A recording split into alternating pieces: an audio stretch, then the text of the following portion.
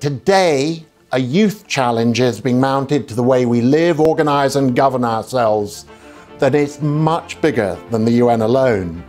I would wager that my generation will have the keys seized from us. The UN has to be part of that future or pushed aside by it.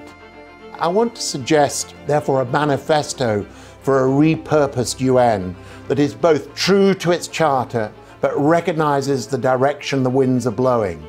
The protests of a generation cannot be brushed under the COVID carpet much longer. When the UN has touched the stars, that lift has come from civil society, not government.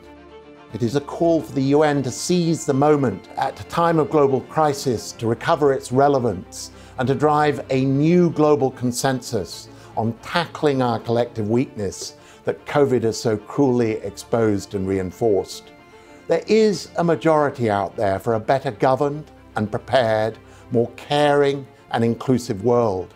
But that same majority has grown terminally impatient with existing institutions. The UN can be part of that failed past or attach itself to an emerging future. Let the campaign begin.